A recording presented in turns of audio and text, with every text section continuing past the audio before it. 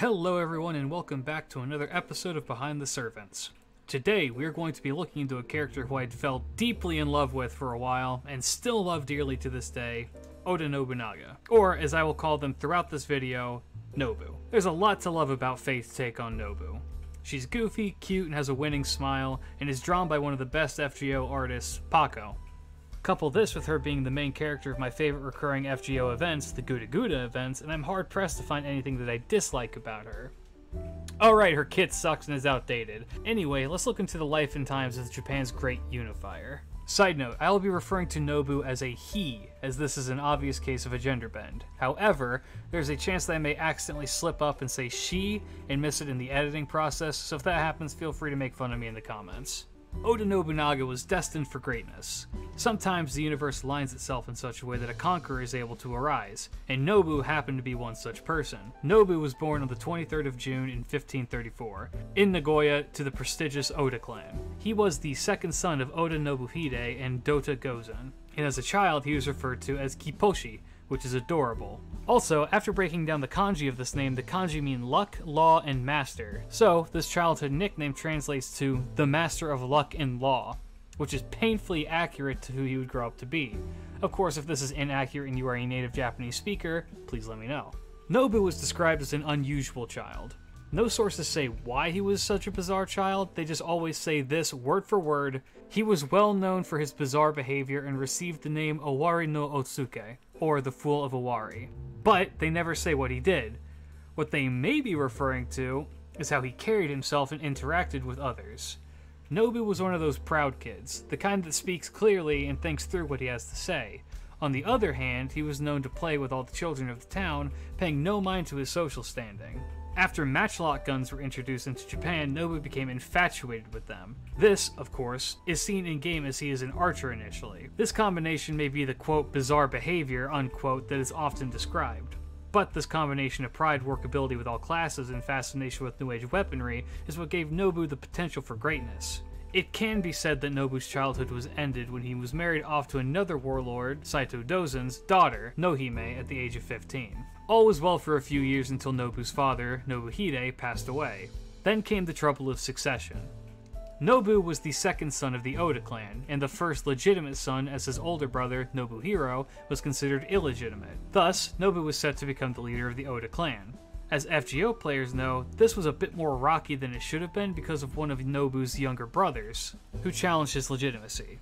This was Oda Nobuyuki. Now in Fate, Nobuyuki is replaced by Nobukatsu, which initially threw me through a loop because Nobukatsu is also the name of Nobunaga's second son.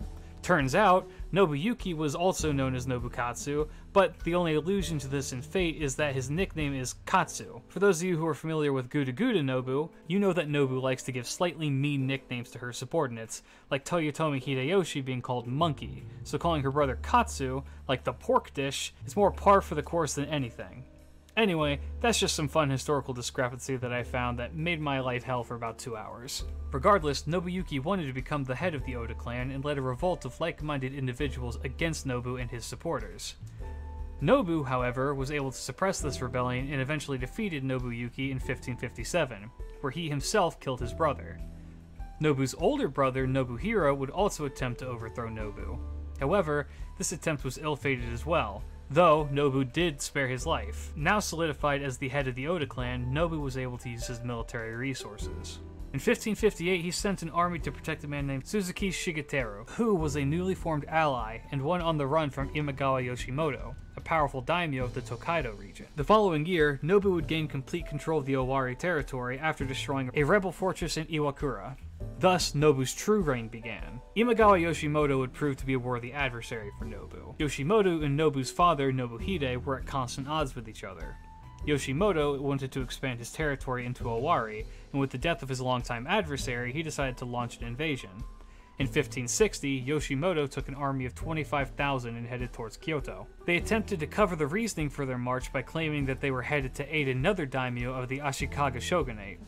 Then, a separate clan, the Matsudairas, joined them on their march and then began to lay siege to the territory. The combination of Yoshimoto and Matsudaira's forces easily led to the capture of several fortresses and castles, and prompted Nobu to react. However, Nobu was severely outnumbered, having only approximately 3,000 soldiers at his disposal.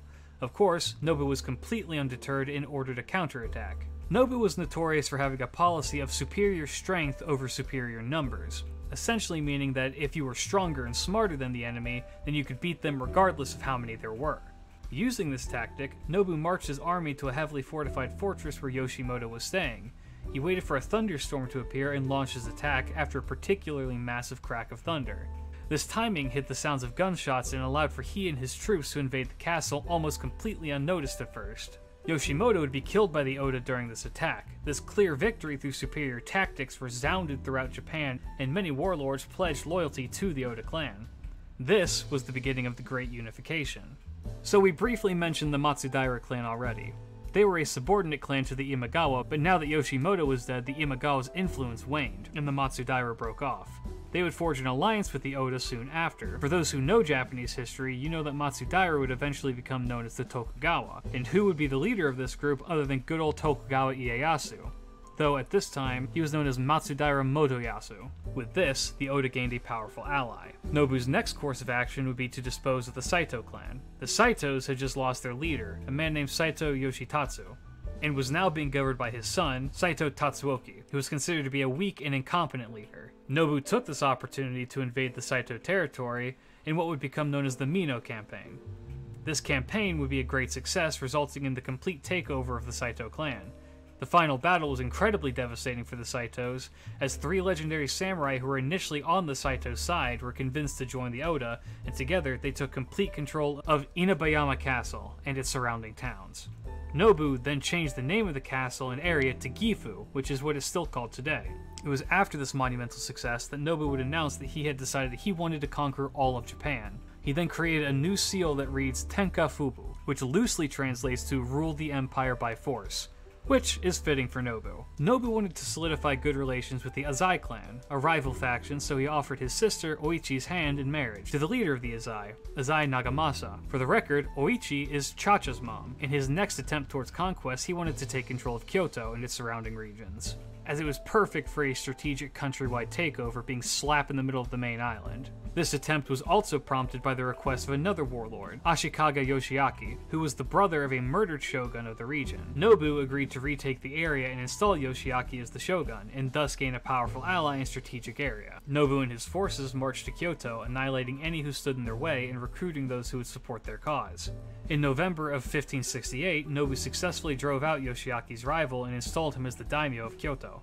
Nobu would refuse the awards that Yoshiaki would try and bestow upon him, which would end up stretching their relations. After this success, Nobu invited all the local daimyos and shoguns of the region to a grand banquet. While most attended, the Asakura clan head, Asakura Yoshikage, refused, which Nobu took as an insult to himself, the emperor, and the newly placed shogun. Thus, Nobu marched onto the Asakura territory. This caused a break in the treaty that the Oda had with the Azai, as the Azai and Sakura had been allies for much longer. Other clans latched onto this break and an anti-Nobu regime was formed. Nobu, with the assistance of the now Tokugawa, took on the Azai Sakura forces in what would be called the Battle of Onegawa. This battle would be a devastating victory for the Oda-Tokugawa alliance, and would lead to the sieges of Tuodani Castle and Ichijodani Castle, both of which result in the leaders of the Azai and Asakura clans committing seppuku and ending their clans in 1573. The next threat that Nobu faced was the Iko Ikai, which was a resistance cult that formed out of the Jodo Shinshu sect of Buddhism. They were staunchly anti-samurai due to the immense amount of warfare that coincided with the Sengoku era. This group stood against Nobu's takeover of Japan and thus had to be dealt with.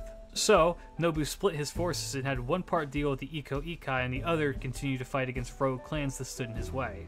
The first of these conflicts would occur in 1571, with what would become known as the Siege of Nagashima. The preemptive conflict to this involved Nobu marching on Mount Hiei, where he and his army razed the entire area, killing monks, civilians, and all others who just happened to be there. This complete and utter brutalization is what would give Nobu the nickname the Demon King. Nobu's first attempt at taking Nagashima fell short, but after being emboldened by the destruction of Mount Hiei, he marched once again. He attacked in a rainstorm where his troops' matchlock guns were unable to fire properly, while his enemies still could as they were under cover. This was a complete and utter defeat that almost led to Nobu's own death. His third attempt at taking Nagashima was in 1574, and was initially done on the water. Nobu's forces were able to surround the area, and they were able to massacre the tens of thousands of Iko-Ikai, dealing a heavy blow to the resistance force. While all of this was going on, Nobu had a second force attacking the Iko-Ikai's main stronghold. This was a much more slow burn of a conflict and lasted until 1580, due in large parts of the Mori clan's intervention and support for the Iko-Ikai. However, supplies would eventually run out, and the fortress in what is now Osaka would surrender. Nobu would spare the lives of the members, instead banishing them and then burning the fortress to the ground. Another eventual dissension would occur involving the Takeda clan, led by a man by the name of Takeda Shingen. The Takeda clan employed one of the 24 great generals, Akiyama Nobutomo, to take an Oda-controlled fortress where Nobu's aunt, Lady Otsuya, resided. She would work with Nobutomo in surrendering the fort and married him. This transgression could not go unanswered, thus Nobunaga took to the fight. I say that, but the fighting mostly rested on the Tokugawa side. The Tokugawa were managing the area around Kyoto, and that is where Takeda Shingen wanted. The Tokugawa initially suffered defeat, but were able to adapt to their strategy to night raids that were successful in repelling the invaders. The Takeda's attempt at taking control ended with the death of Shingen in 1573. Turning towards Kyoto once again, Nobu had to address a growing concern: Ashikaga Yoshiaki, the very shogun Nobu had put in place. He had threatened the Oda on multiple occasions, even being a linchpin in the attempted Takeda invasion. Thus, Nobu returned to Kyoto and effectively ended the Ashikaga shogunate forever. The son of Takeda Shingen, a man named Takeda Katsuyori, would attempt to rise against Nobu as well, but this attempt was met with failure, and Nobu, along with the Tokugawa, destroyed the Takeda clan entirely. By the year 1580, Nobu would all but achieve his wish, being the most powerful man in all of Japan, even more so than the emperor. I say this because without the Oda's support, the emperor's power may have fallen by the wayside. That is, until Honnoji happened. If you recognize the name Honnoji, it is because it was the name of the event in which Nobu first appeared in FGO, as well as Gurugu to Final Honnoji, which is the event that both Kagetora and Mori Nagayoshi appeared. I'm going to sidetrack for a second to explain something I found interesting involving Mori Nagayoshi. We have mentioned that the Mori clan assisted the Iko-Ikai. Mori Nagayoshi was not a member of this Mori clan. See, Mori and Mori are two completely different clans. The Mori clan uses these kanji and this crest. The Mori clan uses this kanji and this crest, which is visible on Mori Nagayoshi's outfit, thus confirming that there is a differentiation. Mori Nagayoshi, as well as his brother, Mori Ranmaru, were loyal to the Oda, and would be involved directly in the Honnoji incident, so let's get back to that. The year was 1582. Nobu was the uncontested ruler of Japan, and now his aspirations were to go and conquer what was left. He launched an invasion to take over a Mori-controlled territory called Takamatsu Castle, led by Toyotomi Hideyoshi, or, as Nobu calls him in-game, Monkey. The siege initially went well, with Hideyoshi diverting a river's flow to flood the castle, but the Mori clan dispatched additional troops to the area, which prompted Hideyoshi to request backup from Nobu. Not only did Nobu oblige, he sent many of his best generals to assist in the takeover, and he himself would meet the opposing forces later. One of these was a man named Akechi Mitsuhide, who was stationed in the Chugoku region at the time. Nobu set out for one of his favorite temples in Kyoto, Honnoji Temple, where he planned to have a tea ceremony before his invasion. He departed, bringing only 30 pages with him to attend the ceremony, and his son, Nobutada, brought only 2,000 cavalrymen. At the summons of their leader, all the generals marched towards Kyoto, but upon reaching the Katsura River, Mitsuhide announced that the enemy was in Honnoji. Thus, he led his army to the temple where Nobu was staying. He surrounded the place and had his troops overwhelm Nobu's. While Nobu and his forces attempted to resist, this effort was fruitless, and Nobu retreated into the inner sanctum of Honnoji Temple. His last words were supposedly, "Ran, don't let them come in." Ran being Mori Ranmaru, who we discussed earlier. Nobu committed seppuku in the inner sanctum while his loyal retainers set the temple ablaze. Nobu's corpse was never recovered, and thus his conquest of Japan ended. To this day, it is unknown as to why Akechi Mitsuhide decided to betray Nobu. One theory is that he was still loyal to the Ashikaga shogunate that Nobu destroyed, as he was once a bodyguard to the shogun. Another is that he was convinced to do so by the Mori clan. Yet another is that he believed that killing Nobu would make him the de facto leader of Japan, which he did declare at one point. The unfortunate reality is that we will never know why. Mitsuhide took responsibility for the death of Nobu, despite the fact that it was not him who killed the Demon King. Upon learning of Mitsuhide's betrayal, Hideyoshi abandoned his attack on the Mori and would actually manage to form a temporary truce with them so he could pursue his leader's murderer. Hideyoshi tracked down the dissenting army and utterly defeated them, having Mitsuhide abandon the fight. He would be killed not by the Oda, not by the Toyotomi, not by the Tokugawa, but by bandits while fleeing the battlefield. Hideyoshi would continue Nobu's ambition of taking over all of Japan, effectively unifying the country and setting the stage for what would eventually become the Tokugawa shogunate, led by another of Nobu's former retainers, Tokugawa Ieyasu. But that's a story for another time. Nobunaga and his retainers are quite likely the most influential members of Japanese history. Nobu's ambitions led to the end of an era and gave birth to a new governing body. There is a saying regarding this complete change of the Japanese world that goes like this: Nobu pounds the rice, Hideyoshi kneads the dough, and Ieyasu eats the cake. The rice, of course, being in reference to Japan. Nobu pounded it into submission, Hideyoshi expanded upon this and grew the territory, and Ieyasu took control in the end. Nobu's story is one of ambition, a drive to achieve one's goals and using all that is at your disposal to get there.